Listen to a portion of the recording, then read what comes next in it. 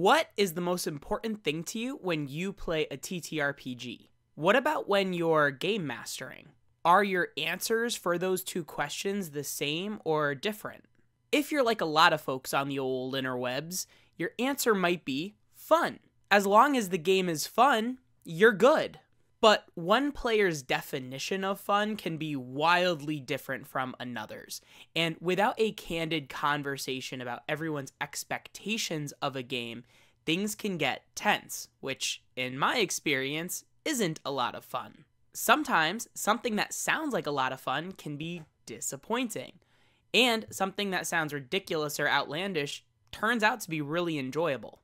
Recently, I've gotten a few comments and private messages that have asked me to create a video that breaks down my preferred playstyle, as well as an example or two of how I run my games. After all, it'd be awfully hypocritical of me if I were to be giving advice on a channel like this and not have any evidence to back it up, right?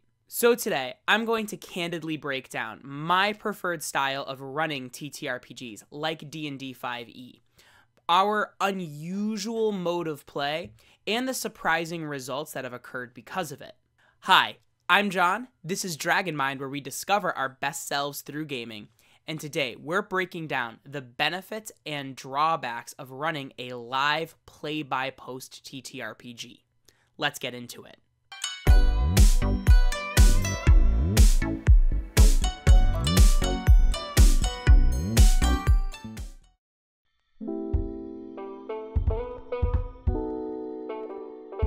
Alright, first things first. This is me acknowledging that my opinions in this video are incredibly biased. These are things that I've discovered have worked well with my particular players.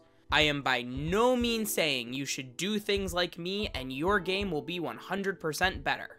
Because this is a TTRPG advice channel, one thing that I've been asked for is to provide an example of how I run my games through some kind of live play, whether that be a podcast or video stream or something like that. And the logic is sound. If you're going to be giving advice, how do we know that you're a game master worth listening to if we don't see you game master? So let me just respond to that point by pointing to my back catalog. For the most part, I don't think I've ever claimed to have plug-and-play content that's just guaranteed to make your games better. Usually, the types of videos I create have diagnostic questions, and through the process of answering those, you discover what game is going to best work for you. Things like, what is the scheduling reality of my players, and have they proven that they can stick to it? Would it be appropriate for me to run my game using homebrew? Or would that overwhelm some newer players? What are the agreements and expectations of this game going in, and have I clearly established those up front? Because TTRPGs are so varied, and their gameplay is so intrinsically tied to the real-world human connection that you have with your players, I don't think that plug-and-play content a lot of times ends up being appropriate. So if you don't find one of these diagnostic questions helpful, please let me know. Maybe I can help you clarify, or maybe you just don't find me helpful at all. That's cool too. But if you're looking for a Dragon Mind live play as an example of how I GM my games, let me be upfront, it's probably not gonna happen. And here are 3 reasons why. Reason number 1, I feel that most live plays aren't representative of how TTRPGs are actually played at a table. Shows like Critical Role and Dimension 20 are highly produced. They're played by actors with professional training, on professional sound stages with professional equipment, and a gross majority of people who play TTRPGs aren't going to have those things. Yes, the die rolls and their results and how they're interpreted are spontaneous. Yes, a lot of times the actors make goofy decisions, but they're still professionals and their purpose is to put on an entertaining show first, and a lot of their priorities are just different than you and your friends who might just be casually sitting around a dining room table rolling some math rocks. Reason number 2, even if I wanted to do a live play, which I don't, there are a lot of logistical obstacles. First, you need a cast that's both willing and skilled to play a TTRPG in front of a camera. Second, I would need scheduling availability that matched their scheduling availability. and that thin sliver of the Venn diagram would be where the actual recording happens. I was actually part of a live play over on Rel's channel as part of a demonstration of his new system, Distal. That was a small 3-session commitment, and even then I was barely able to make it work. And then number 3, in-person play at the table is something I just don't really enjoy anymore. My preferred method of play is actually online live play-by-post, which is something we started doing in 2020. And I've fallen so in love with playing my games like that I actually struggle to find the same enjoyment at the table anymore. I know, it's a weird thing to say for someone who's running a TTRPG advice channel, but again, that's why I try to have my advice be so broad and applicable to many different kinds of modes, because my preferred mode is fairly unusual. Now, if you haven't clicked off this video already, before I dive deeper into the history of why I run games like this, how exactly they work, and the benefits and drawbacks, I do want to say that I do have an example of what this kind of game looks like.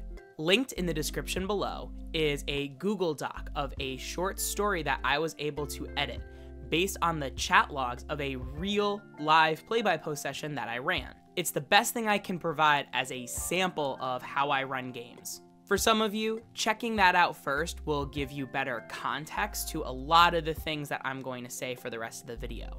Anyway, moving on. Live play-by-post.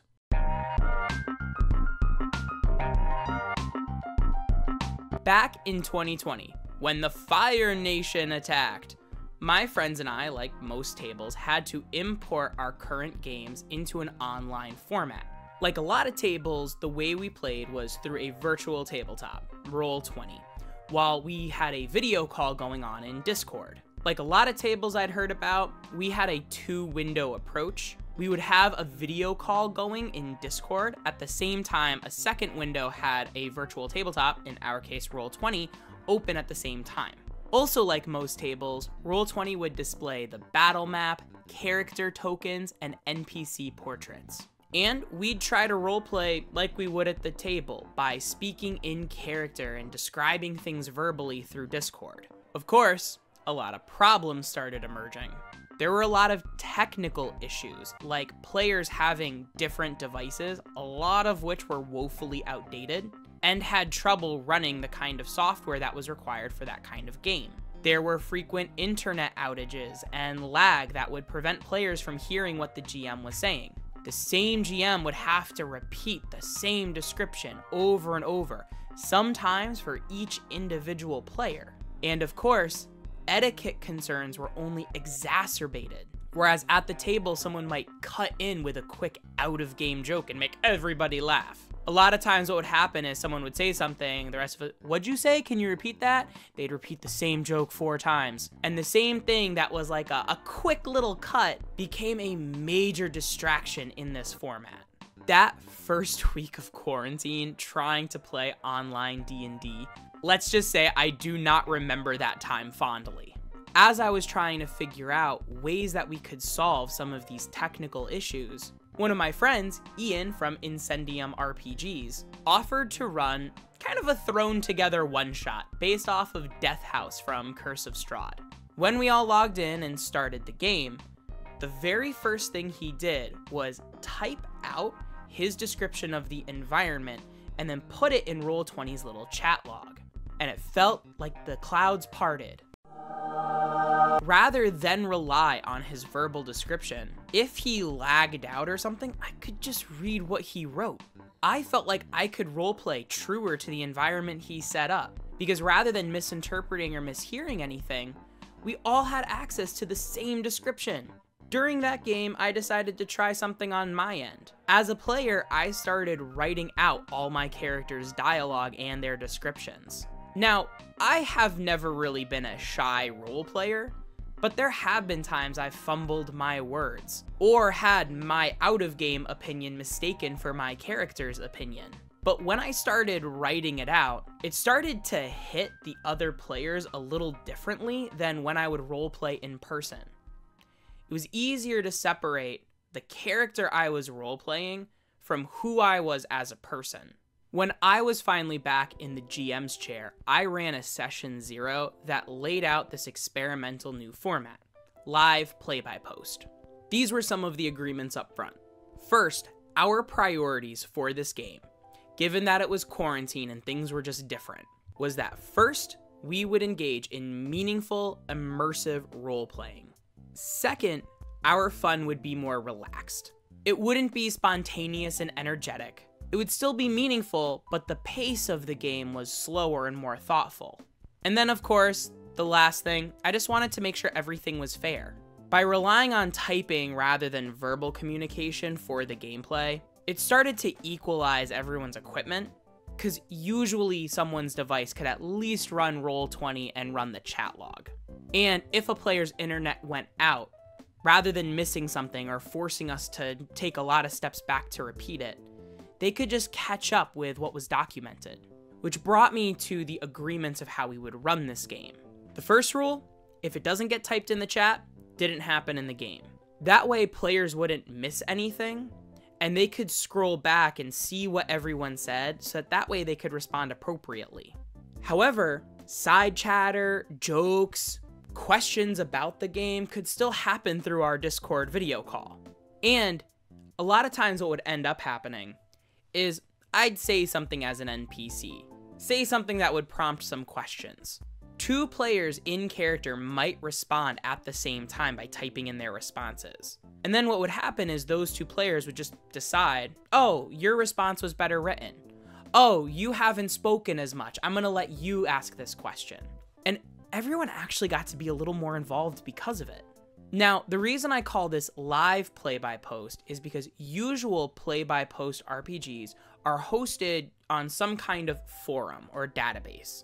And a feature of that is a lot of the contributions are asynchronous, as in someone may say something about their character one day and a response doesn't come until the next day. This is a live play-by-post in that we're doing a play-by-post in Roll20, but we're all still logging into Discord at the same time and are playing in real time. It's just through a text-based format rather than spoken. Overall, what this format allows us to do is have two channels of communication. All the gameplay is happening in one place and all the side chatter is happening in another, and you don't need real-time attention paid to what's happening in the post format in order to continue playing the game.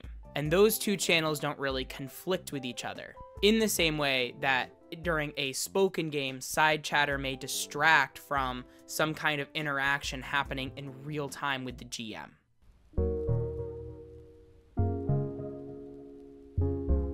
So again, here I would like to reiterate that at my particular table, playing with a live play-by-post format has yielded certain benefits. This doesn't mean that these benefits are likely to be experienced if you play with your table, and if you do end up trying it, I would be curious what your experience is in the comments down below. First things first, there is extreme clarity about what's happening in-game and out of game. I've played in games where the DM, in bad faith, listens to something I say and then decides, oh, your character definitely said that, which led to a certain tension in the game that made it less fun. As I said, the Discord voice call side chatter can happen in parallel to the live play-by-post that's happening. Two players that are catching up about their kids or the latest football game have no interference with the story that's being told in text. As the GM, I never have to say, quiet down because this person is having a character moment. At the table, I can distinctly remember times where a player would have a little contribution to add. But because it was another character's moment, basically all eyes and attention were on them, and no one else was allowed to participate. Which makes sense if everybody's talking, no one's being heard. But in the text format, there are such little things that started coming out. For example, one player character is revealing their traumatic backstory or whatever, and the other players are able to asynchronously add their player characters' reactions to this with subtle nonverbal cues. You know, maybe a pinching of the eyebrows or tightening of the folded arms. Things that would normally be lost at an in-person spoken table format. Also, players can whisper to each other. send each other messages without sending cues that they're messaging other players. It allows for that whole secrets thing to be a lot more relevant, and for the surprises to not get spoiled as easily. Ginny D, who is a very popular D&D YouTube content creator, recently released a video called The Struggles of Playing D&D with ADHD. She went into some very helpful tips about how to help players with ADHD, or systems that ADHD players can use to better their enjoyment at the table. That being said, my table has its fair share of neurodivergence, and in that neurodivergence is also ADHD. A few of my ADHD players have mentioned that the benefit of our live play-by-post format is their ability to batch process. They don't have to struggle to pay attention to every little detail at all times, which is exhausting and not fun. Instead, they can read what's happening in chat, and then as someone is typing, they can get up, do a load of dishes, switch some laundry over, stretch, check in with their kid, or just take a little mental break. And then when they come back, they can just catch up with everything that's been typed out so far. And if they missed a moment to chime in or ask a question, they can type it in, and as the GM, I'll just fit it where it matches in the timeline. Because everything is written out and very clearly documented, it makes what's happening in the game much clearer and less confusing. In fact, I've had one of my ADHD players say this format feels ADHD proofed. As in, they feel like their ADHD isn't preventing them from experiencing the most that the game has to offer. On this subject, I have played in my fair share of D&D environments that were just uncomfortable. As in physically uncomfortable. Like maybe I'm crammed on somebody's couch with a fold-out card table in front of me. Or when I was playing at the educational center, we'd have these hard, uncomfortable folding chairs, and if you're sitting in them for 6, 8, 12 hours at a time, man, does that kill your lower back.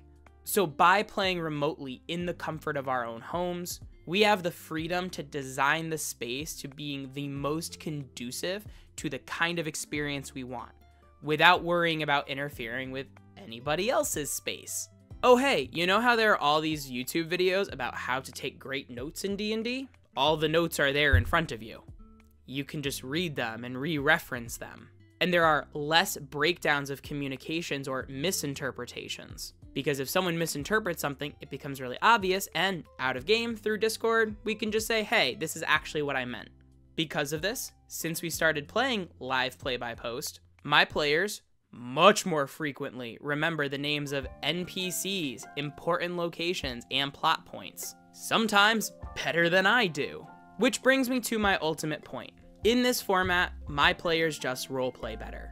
I have a lot of players that are just uncomfortable being performative at the table.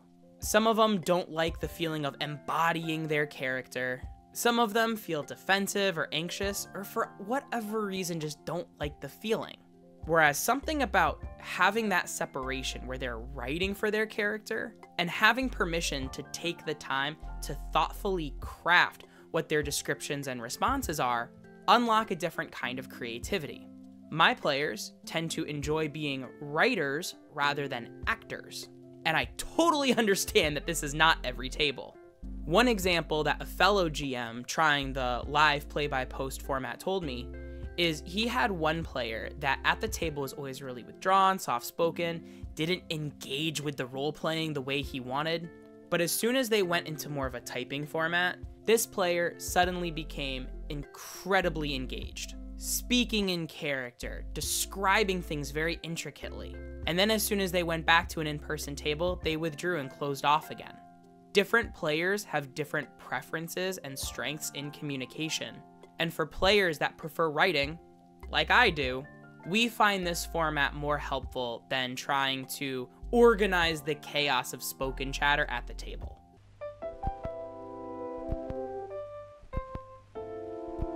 Now, as with any format, there are drawbacks to this. First and foremost, we greatly reduce technical issues at the table, and they still come up. Roll20's servers might go down, someone's internet connection gets laggy, or their device tends to have trouble on that day that we're playing. Even assuming all those things work well, Roll20 updates, and some players aren't as quick to adapt to the new interface as others. Now, I've had some players try my games while I GM, and after giving it a try for a few sessions, they end up withdrawing. And the reason is because the biggest loss of this format is the physicality of the table. Like I said, my players don't really like embodying their characters. A lot of other players do. There are GMs I know that use physical props or tactile reminders, like handing out poker chips as a reminder for inspiration. You lose all those things if you're all remote in your own homes. There's also a certain energy at the table that a lot of GMs like to leverage off of. Again, you lose that in a digital environment. By the way, this isn't the first time I've broached this idea to the internet. I've released a TikTok on this and made a Reddit post at some point. And the response is usually something along the lines of, you lose the split-second decision-making and the emotional tension. To go back to it, one of the clearly laid agreements that my players and I made very early on is that this game would be relaxed fun. So when you use words like split-second decision-making and tension, that's not what we find fun.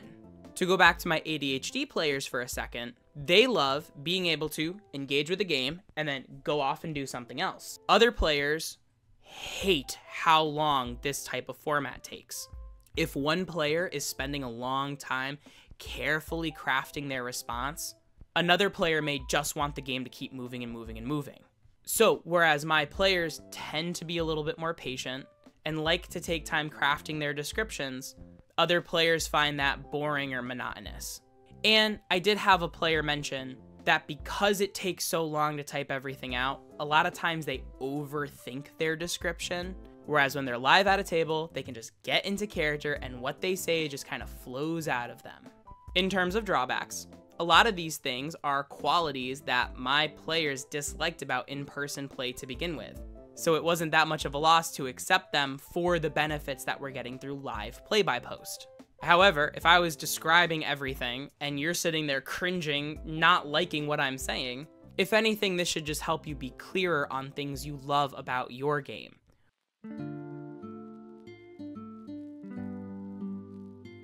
When I first started playing D&D back in 2016, the thought crossed my mind, rather than losing this awesome, profound moment we just had, what if this could be recorded, even as a book that I could read? How cool would that be?